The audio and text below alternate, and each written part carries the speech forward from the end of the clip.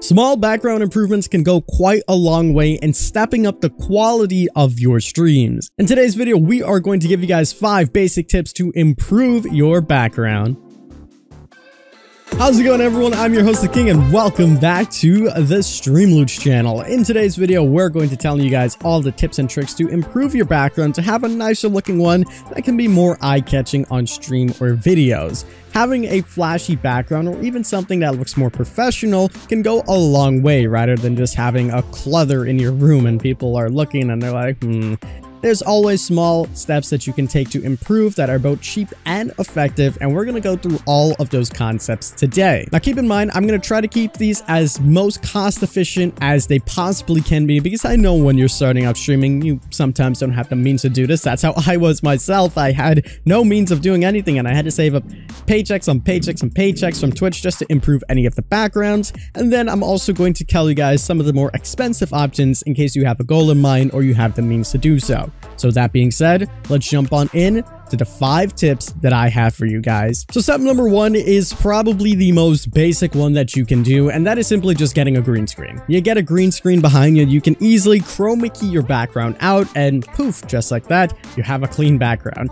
If there's a lot of space going around, or maybe you have people walking in your background, or maybe you just don't have the means to change your background up too much, there's not enough space, whatever the case may be, getting a green screen can really help with that. You can then chroma key yourself, and that way you can also have your gameplay showing a lot better because there's not going to be a big square and it's pretty clean. If you want to take this a step further, you can even create your own fake background. A lot of people seem to do this, and now with Discord and Zoom, you can even get yourself some fake background, so it's not too out of the box. If you're looking to go the professional route with things such as a green screen, you can get someone to fully create an animated scene for you, as seen on screen right here in my news segments that I do in my very own channel. So you have your green screen with some added layers to give that professionalism.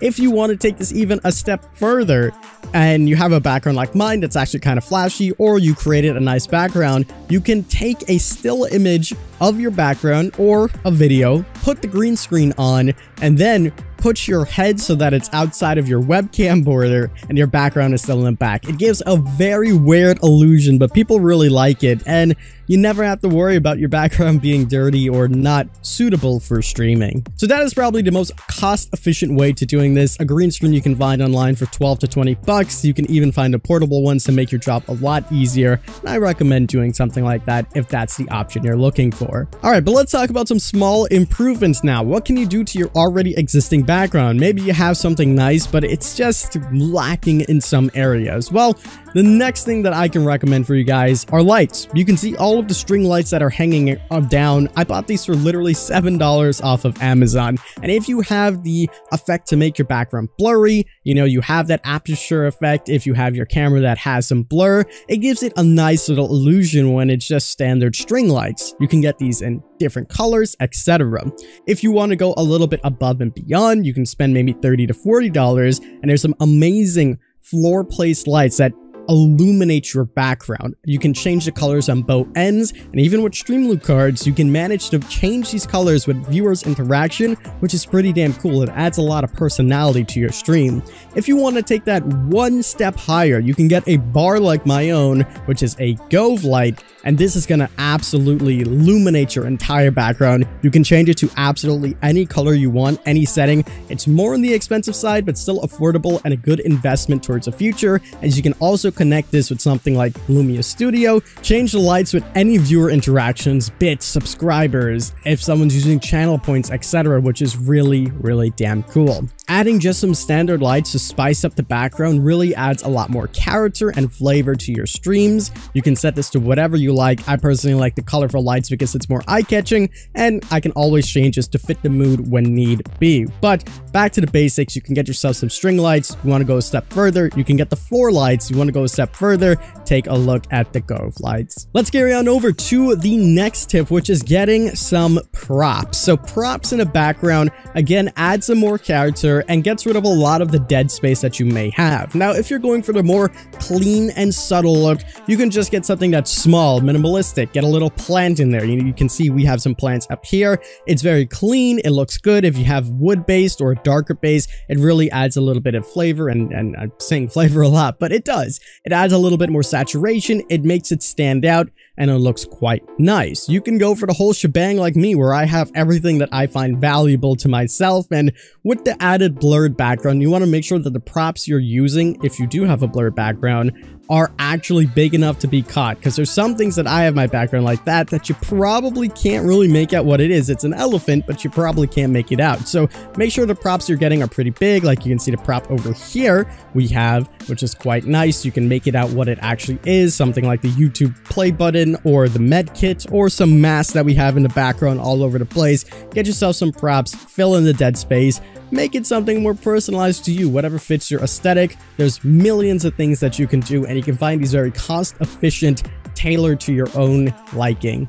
Some props that people love to do, especially gamers, are getting yourself some Funko Pops. I have a bunch of Funko Pops here. You can't actually fully see it because I'm always covering it, but Funko Pops are a great way of showing what you really love, and it adds a lot more personality, and who doesn't like some good Funko Pops? Moving on to step number 4 on how to improve your background a little bit is to get some acoustic foam. Now, I know this sounds a little bit crazy because they're like, acoustic foam is for sound. Yes, it does solve that problem as well. It gives you better acoustics. It makes your microphone sound better, but it also looks pretty clean and professional. You can see we have some acoustic foam running down the side here, but if you want to go for something, let's say your background is a bit dodgy, you know, maybe you don't have the right paint, maybe it looks off, you can easily get some acoustic foam. They're pretty cheap and effective. You get a lot in a set. It seems like a little. They only offer sometimes 12 in a pack, but that's enough to cover this whole wall for me.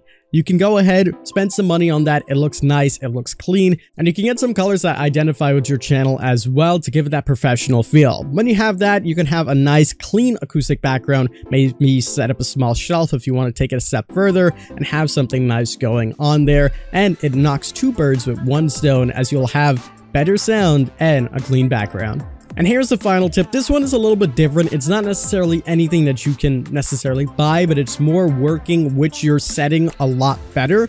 I'm sure if you're in a room and you have the means to do so, you're able to move around a little bit. So here are some tips to keep in mind if you're trying to find that perfect place to set everything up.